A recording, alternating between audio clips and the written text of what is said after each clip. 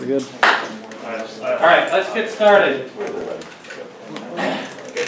All right, we got a lower attendance here today. Seems to be attendance throughout the day in all my classes. Are you guys already leaving for Thanksgiving this early? Yeah. Wow. Mentally, yeah. All right. To be honest, I was a little surprised I didn't have more questions over this week. Like I said, this is probably the most difficult assignment in the semester. So I was expecting some students to struggle, and I only heard from like one or two students at all. So I hope that doesn't mean you've fallen behind on this assignment. I hope that is not what that means, because that will make your week following Thanksgiving break painful. I don't want to make that promise, but that is what that means. All right. So make sure you talk with me before you leave for Thanksgiving break if you're having troubles, because I don't want to make that week a painful week for you. That's not the intention at all. Okay. All right. So let's pick up here where we left off. And so I'm going to continue to use as an example, I think it was problem 1310. It was the, I always forget what they are. Space Pirates Battle Pacific example. So if you bring that up, I think that was 1310. I'm not going to redraw the decision tree, so look at your notes. You should have them there if you don't have them on the board. But what I'm going to do is I'm going to do one different way of being able to present the information that the decision tree, that we're able to discover from the decision tree. Your textbook calls this risk analysis. Whatever. Basically what we're going to do here is, because since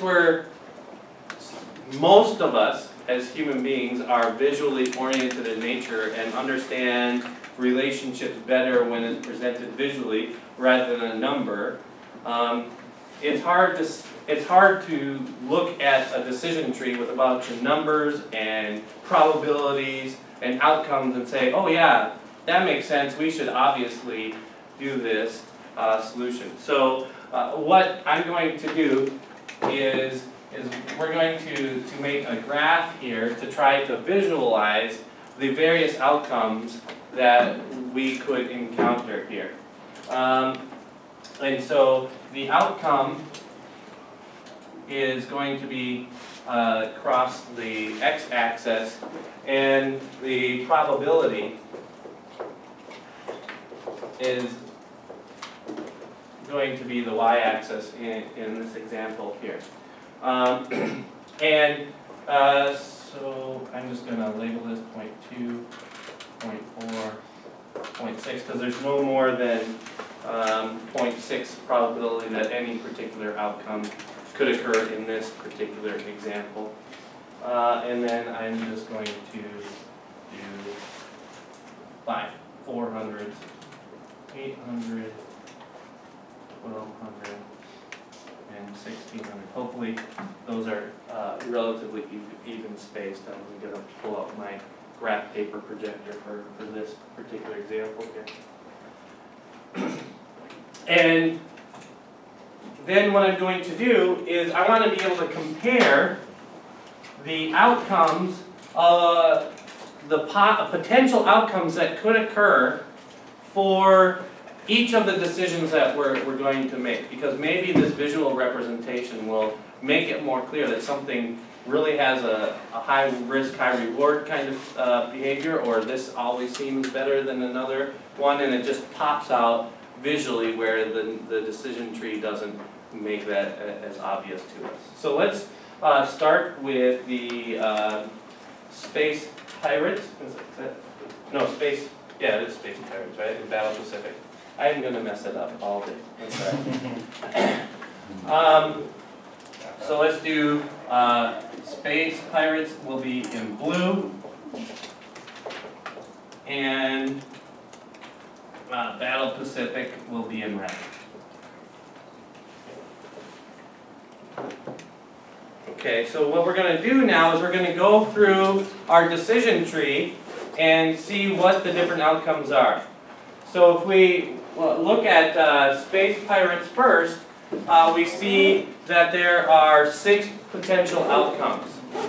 Okay, so what's the lowest potential outcome that can occur for that? If we decide to build the Space Pirate software game, what's the lowest potential outcome that could occur?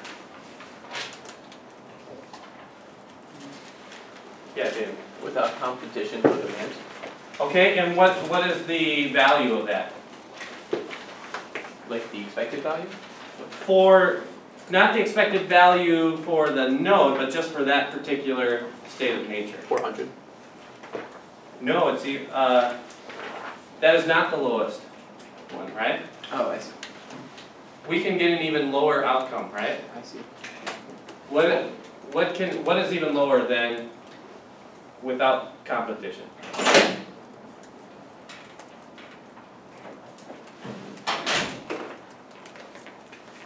Yeah. With competition, what's the lowest value we can get there? 200, right?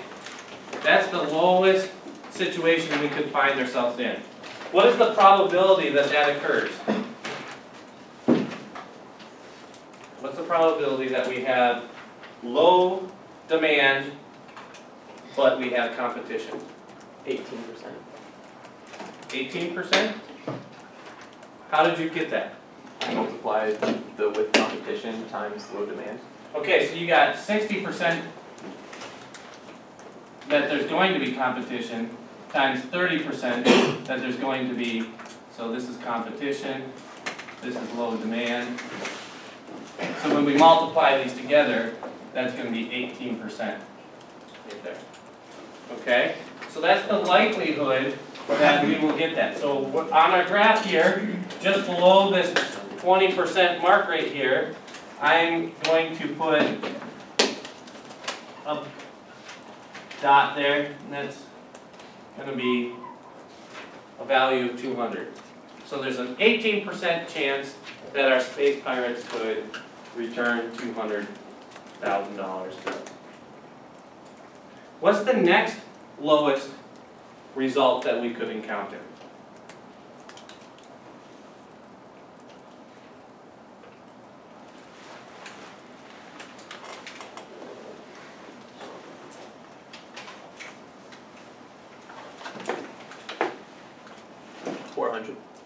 How?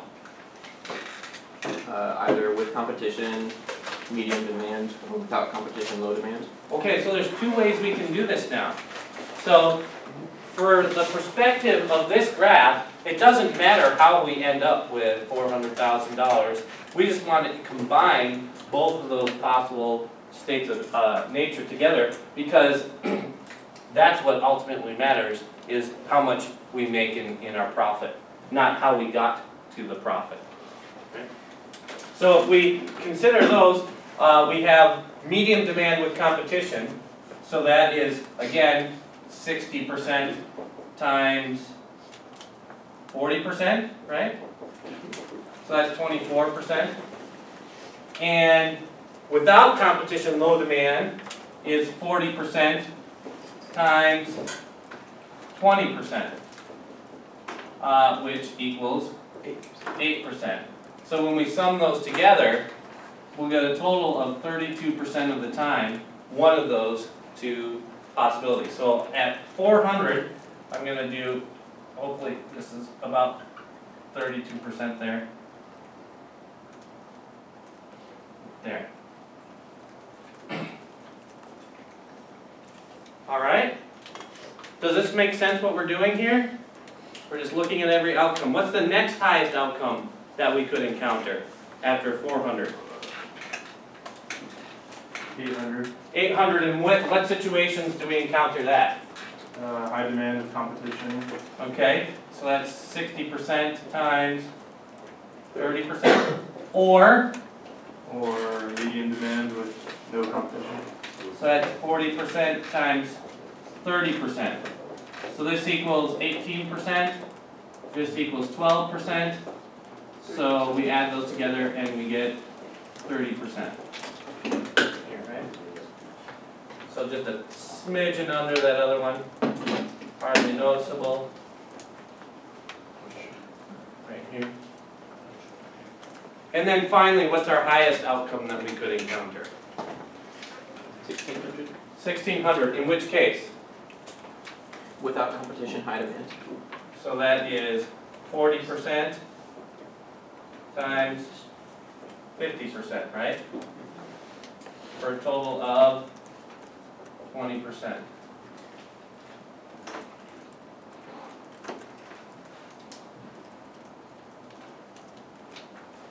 Okay? What I'd like you to do now is go through your decision tree and add in Battle Pacific on there. Okay, and I'll walk around and see if that makes sense, if there's any questions about what you need to do to add Battle Pacific to this diagram.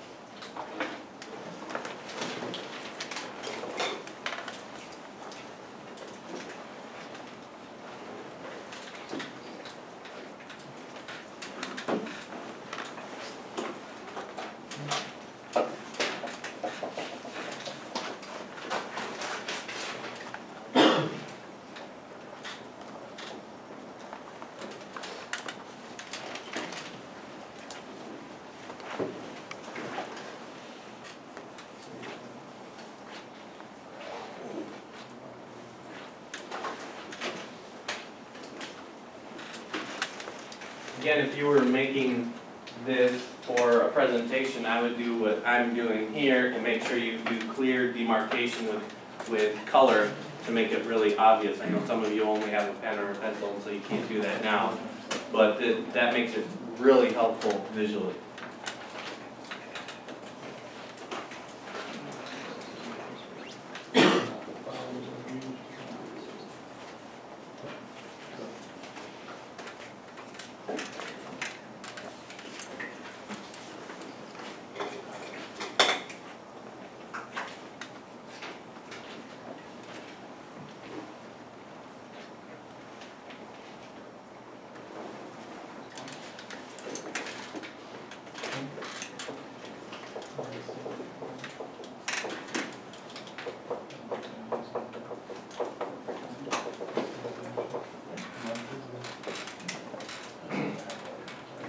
Okay, let's go the opposite direction, since it doesn't matter what direction you go, right? Just as long as you cover all the outcomes.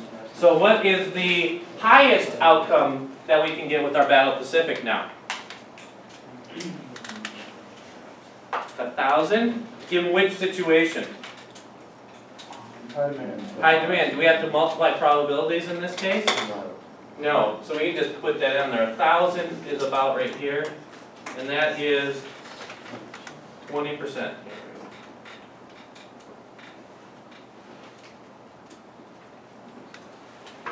All right. What's the next highest one? 700 with what probability? 50. Right here. So.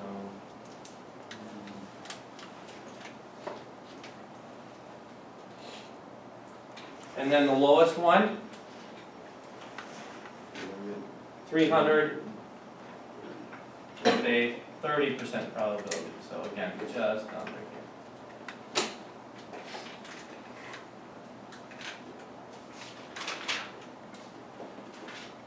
Okay. So now it's really easy to talk about some of the decision strategies. Like if you've got an optimist, wow, look at this. We could really hit it out of the park here, right? It's visually distinct how far ahead this solution is than all the other things. 20%, well that can happen, right? That looks very possible, right? It also shows you your worst case analysis. The same thing, right? That's clearly the worst case that could happen. But you might be able to do a little bit more visual interpretation. So, for instance here, there's only a 20% chance that you get above the two most likely outcomes for space pirates with your battle Pacific. So there's a very low chance, comparatively speaking, that you'll outdo what you're most likely to do with your space pirate. So maybe you look at the combination of this low probability here and the high outdistancing here, and that person says, oh yeah, that just cements it. We really should go for the space pirate. So, right? It's not as quantitative in nature, other than we used our numbers to produce this graph, but it gives us a different sense of the problem, looking at this visually, than the decision tree did. I think we can all agree that when I look at this and I look at the decision tree, I have different responses between the two. Better or worse? I don't know. Different. And that's what we're trying to explore here in this chapter, right? A different decision-making options, different strategies, different ways of approaching it, and not just saying, clearly this is the best. All right? So this is just one other way to represent it. All right. So, let's pick up this same problem now, what we were talking about at the end of class on Wednesday. I want to do a sensitivity analysis.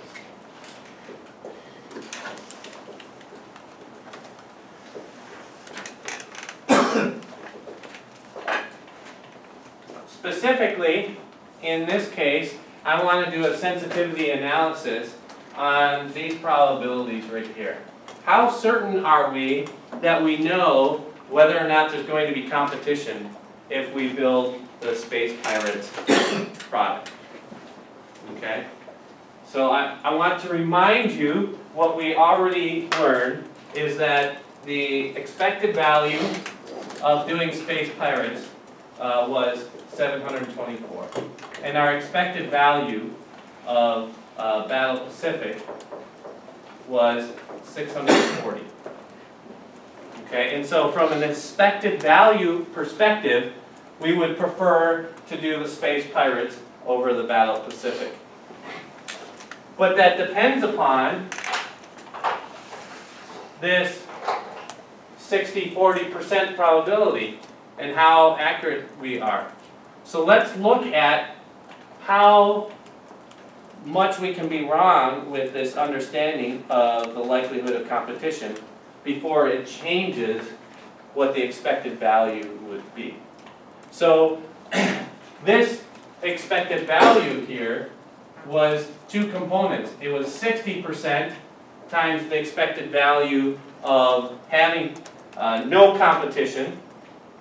having competition, sorry, which was 460, was the node with competition, plus 40% times having competition, which was, or not having competition, sorry, 1120.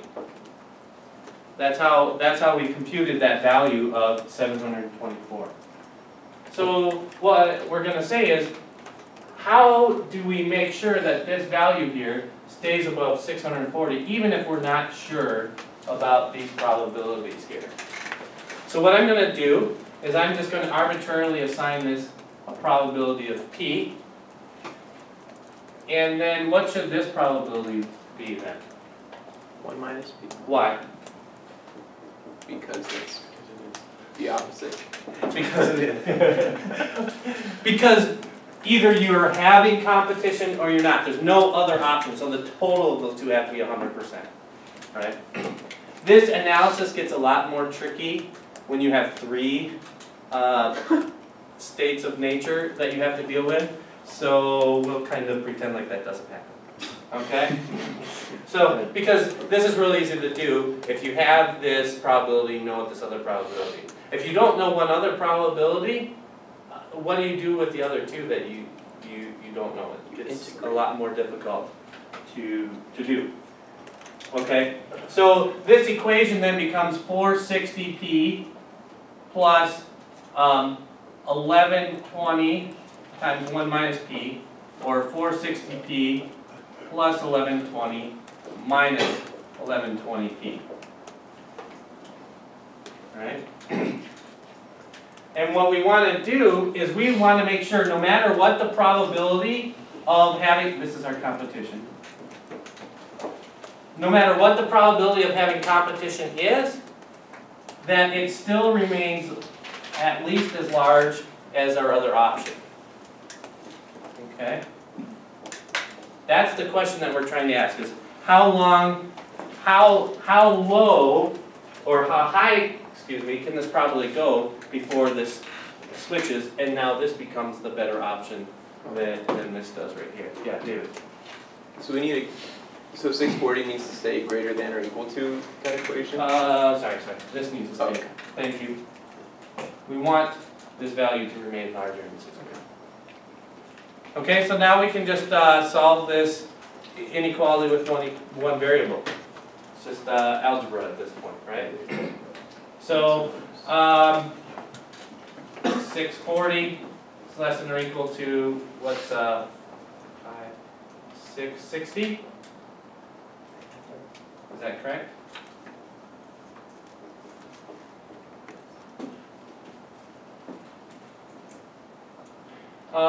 And so now I'm going to bring this over here, 660p, and I'm going to pull this over here, is less than, that would be 500, so 40.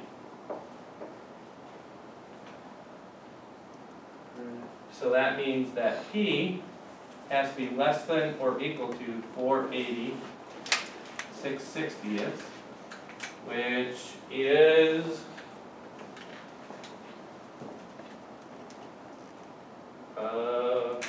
approximately 73%.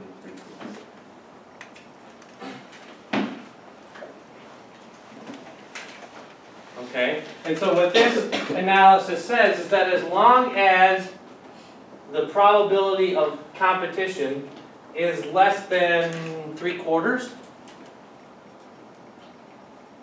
the expected value would still say that the Space Pirates option is a stronger option than the Battle Pacific.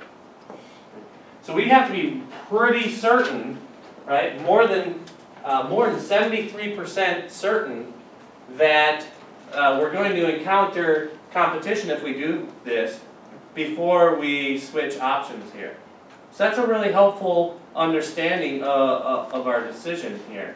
And you can see why, because this so dwarfs the other options, we need to make sure that this could never happen.